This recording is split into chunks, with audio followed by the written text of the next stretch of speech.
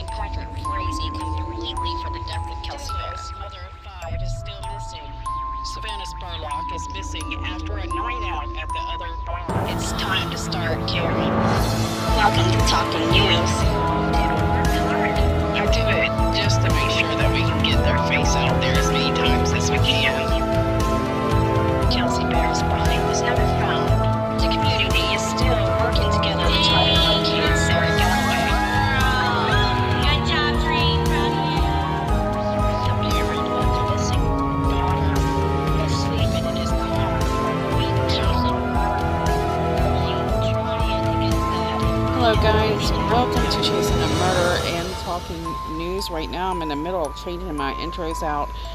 Right now we're using Chasing a Murder, but please guys subscribe and like right now so you don't forget, and hit that notification bell if you want notifications. So right now we're going to be going over the new updates for Kelsey Berreth, and let me tell you guys that it is going the way that I expected it to go, and I believe that Patrick Frazee is going to take Crystal down with him. I do believe that Crystal Lee Kinney did have more to do with this than she is saying anyways, and I'm going to tell you why in this video, so you'll have to listen to it all the way through.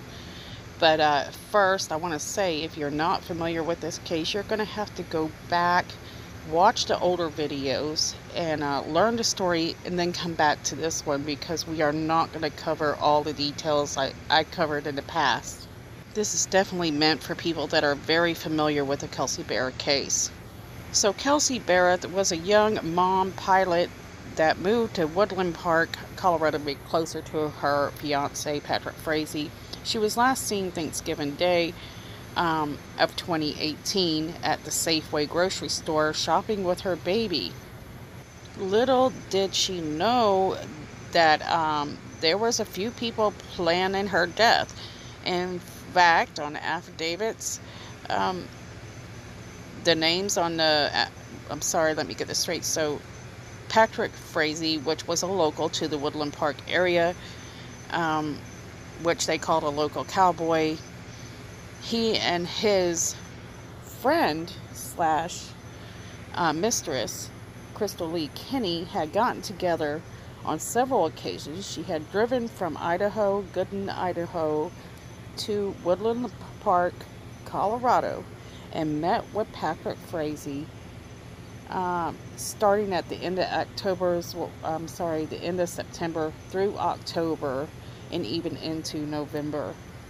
So what was the meetings about? The meetings were to discuss ways to get rid of Kelsey Berreth, Patrick Frazee's fiance, and the reason being so is he said that he felt that she was being abusive to their daughter. Now, I remember when this story came out, when the first affidavits showed up on the scene, there were several affidavits, and let me tell you, they do kind of contradict each other. It's almost as if they're kind of leading Crystal Lee Kinney to get out of trouble, because on one of the first when the police first met with her, she totally denied everything, but later on she started to talk with police and open up a lot more. But when they caught on to Crystal and Patrick Frazee, because Crystal had taken Kelsey Berreth's phone up to Gooding, Idaho, and tried to discard of it there and get rid of all the evidence she could. Police located this phone. They had witnesses coming forward, kind of telling them, look, we already heard that she admitted that her friend was going to kill Kelsey Berreth beforehand. And she come to us several times talking about this incident that might happen. So the heat did get put on to these two quite hot and heavy. Patrick Frazee seemed to handle the heat a lot better than she did, but she ended up giving in and talking. Crystal Lee Kinney explained to police that Yes, Kelsey Berreth was killed, but she wasn't the one that done it. It was Patrick Frazee, and that he called her to come and clean up the mess afterwards. Of course, she gathered and very a bunch of what I call a kill cleanup kit. She had the booty, she had the outfit, she had the bleach, she had gloves, she had everything she needed in order to try to cover up a murder. She drove from Idaho to Woodland Park once again, because she had done this several times already, and went into Kelsey Berreth's townhouse, she said, and cleaned up the horrific mess because it was horrible. There was residue all over the townhome, and she explained to us that this happened while Patrick Frazee and Kelsey Berreth's daughter was just in the other room in a playpen. Then she explained to police, I'm going to skip something for now, I'm going to go kind of back in the past. She told police that she was actually solicited 3 to 4 times, and of course that varies as well wherever you read about it, to kill Kelsey Berreth. But in some statements, she kind of give Patrick Frazee the first idea of how to take Kelsey Berreth out, and that was poisoning Kelsey Berreth's coffee, and and she told Patrick Frazee that she could get what she needed from work. With that statement, I took it as she's probably done this before. She is familiar. She was quite confident that she could do it. And we've heard these stories where nurses are able to get their hands on these drugs quite easily. But if you think about it, and this is not being discriminated in any choice, but if you were to ask a guy, how would you prefer to take someone out? Would you prefer to take them out with poison or let's say a weapon? I can tell you right now, a guy's choice is not going to be poison in most cases. So I would have to say that I do believe the one affidavit that says that she mentioned the poison first, I believe that would fit.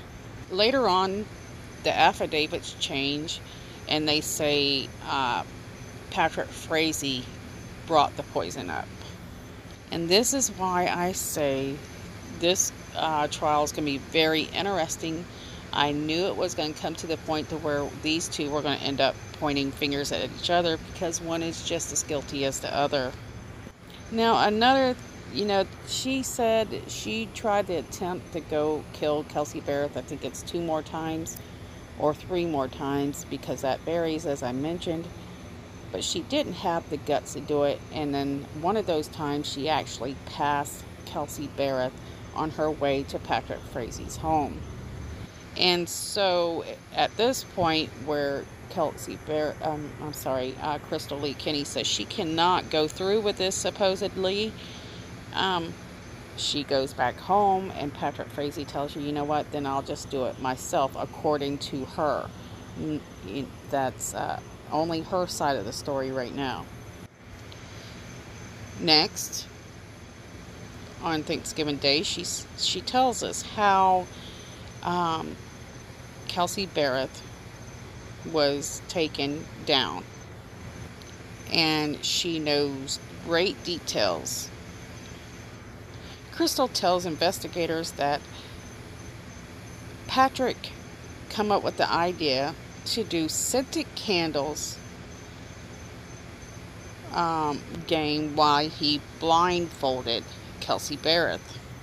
And then this is another clue, in my opinion. Now this is opinion, guys, for me, that the candles and blindfold is a woman's idea. It's not a man's idea.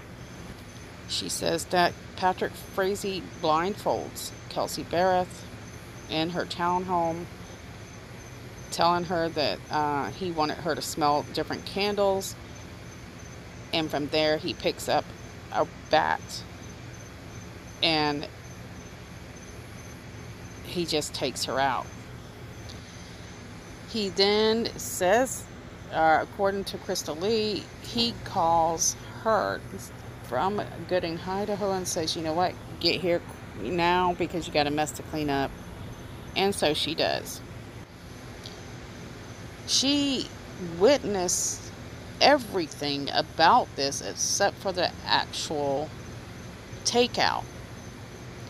She is with him when they moved Kelsey from one location to another, and phone records prove this. Crystal Lee says that she is there when they take Kelsey to another property in the area and place her in a barn for a period of time before they go back, get her, and take her back to his property where she is put into a trough.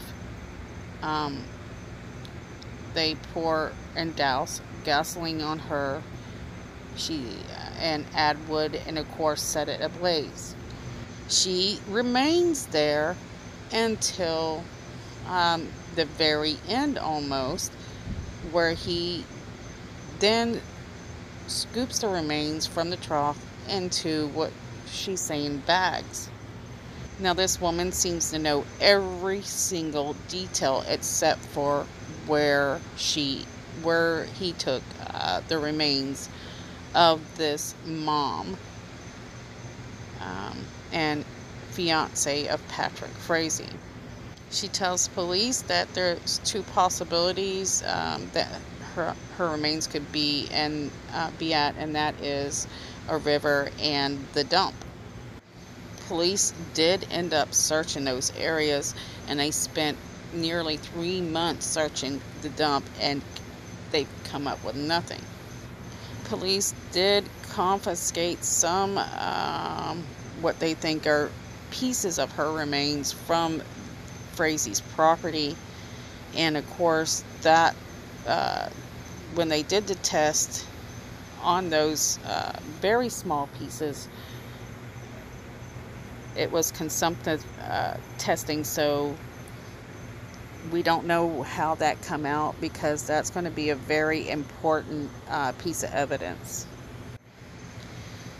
Now, Crystal Lee does make a deal with investigators that she will be a key witness in this case to testify against Patrick Frazee and put the blame pretty much completely 100% on him. And I don't know about you guys, but I knew from the beginning that Patrick Frazee would not go down without a fight. I more than expected him to stand up and point the finger back at her, because I do believe that she played a much larger part in this than she led anyone to believe. Now guys, keep in mind, some of this is my opinion. Some of it is fact. And I'm telling you right now, my opinion is this. I believe that Crystal, if I say the wrong name, excuse me guys, I'm tired. Crystal Lee Kinney is just as guilty as he is. I believe the poisoning was her idea. I believe the scented candles and the blindfold was also her idea. What I'm wondering is, they said that she did make an attempt to take Kelsey Berreth out once, and she took her coffee, but she says she didn't put anything in it.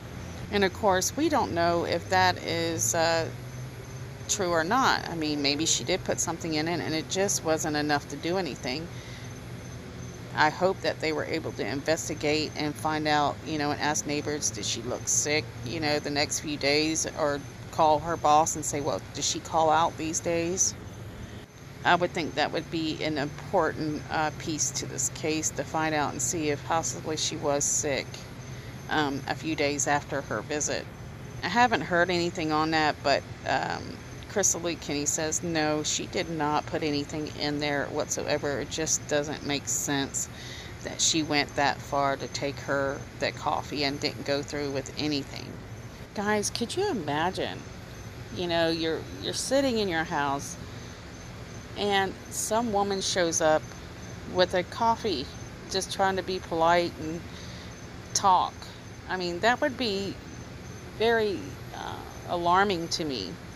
So maybe Kelsey Berreth didn't drink the coffee, you know? Maybe she was polite. Have you ever done that where somebody offers you something and you're like, oh, I don't want to drink that. They might have touched it with their hands or something, and you just kind of play around until you can get away from it and then kind of throw it in the garbage. Excuse me, throw it in the garbage. Yes, I'm just telling you guys, something just isn't right with anything she says, in my opinion. But now we're just going to start talking about the facts of the matter, and I'm just having to throw this together. This isn't how I wanted to do it. It's just so many cases right now. I'm running out of time. And Kelsey Berreth, this case means a lot to me. I'm wanting to see justice, and I feel like justice isn't being served at all. But then again, this could be, you know, they're not going to tell us what they're doing, you know, what their plans are. Maybe there's a reason why she's not being, that she's not being punished right now, not having to face her consequences at this moment. Maybe they were depending on him to take her down. Anyways, like I said, I'm not a whiz at law, but let's go over the facts. What's going on lately with this case? So yes, they're thinking Patrick Frazee had a time limit. He had a date to say whether or not he was gonna, suggest somebody else was involved with this case. And, media tried to reach Patrick Frazee's defense attorney, Adam, I don't even know how to say that last name, but he declined to comment about the late filing and hung up on the reporters. But right now, media is saying that this is going to be fabricated information. So they're fabricating crimes. I don't see how they can legally do that. So here we are, we're not even in trial.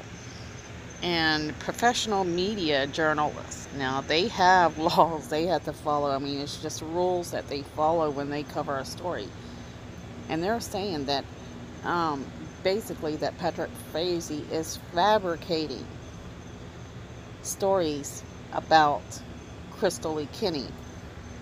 That's another red flag for the justice system in that area, because what in the world, where are we going here? It's nothing but willing and dealing in the justice system, and there's no truth to, innocent until proven guilty. You're pretty much, to me, they're saying Patrick Frazee is guilty. And then they're saying that Crystal Lee Kinney is innocent. And I just do not believe this, guys, with all my heart, and I know a lot of you don't either. That maybe he will fabricate something, but you cannot say that it's a fabrication without proof. I mean, we have more than enough proof that Crystal Lee says she was involved with this because she said so. So how in the world, if he decides that he's going to testify against her, that it's a fabrication? If you ask me, she incriminated herself. But again, like I said, I am not one that is very good with law, and I can tell you right now, a lot of these cases, it's a lot of willing and dealing behind the doors before you even get into the courtroom. But if you heard about that case, I can't remember her name, but she was a cheerleader. I don't remember where she was. She was young, and she got pregnant, had the baby, didn't tell anybody, and then buried it in her backyard. Just long story short, she was acquitted. And I'm going to tell you right now that a large percentage of people said, no, there is no way that she should have been acquitted. So a lot of people right now are losing faith in the justice system, not only because of these two cases, because of many cases. And a lot of people feel like we're not sending a message out to the people that are committing these very serious crimes, that there's many consequences. If anything, you're sending out hope that there's a possibility you'll get away with murder. In a way that people can throw blame on people, like they're saying that Kenny, this former rodeo queen and nurse, she was a Magic Valley Twin Falls rodeo queen. She's going to be the main witness against Frazee. And according to court documents, Kenny told police that Frazee asked her to kill his fiance multiple times. But like I said, I read in many affidavits, she met with Frazee willingly, volunteering to help kill Kelsey Berreth. So I just don't get it. I don't understand how they're able to do this. This is the same woman that said that she left a mess in the townhome, she said, on purpose for police to find. Yet she carefully took the phone and disposed of it. She texted Kelsey Berreth's work and mother. There was no clues or tips to those guys. All I know is if it wasn't for Kelsey Berreth's mother, I don't believe that we would be as far as we are right now, I think. Now that's how I feel after seeing how things went. And I have to say, I do feel right at this moment, I mean, they're not going to come out and tell us everything right now. So we'll have to watch court, which is coming up this next month, October, and see where it's going. But right now, I just don't have any faith in that justice system that they're using right now. So maybe, hopefully, justice will be served, especially for Kelsey Berreth and her family. I would like to see Crystal Lee Kenny get a much bigger punishment. So let's say that you can prove that she didn't kill Kelsey Berreth, but she was proven to take part in it. A year to 3 years. Is that justice for her testimony? And is her testimony a lie? Is it just to help herself out, which she seems to do? Because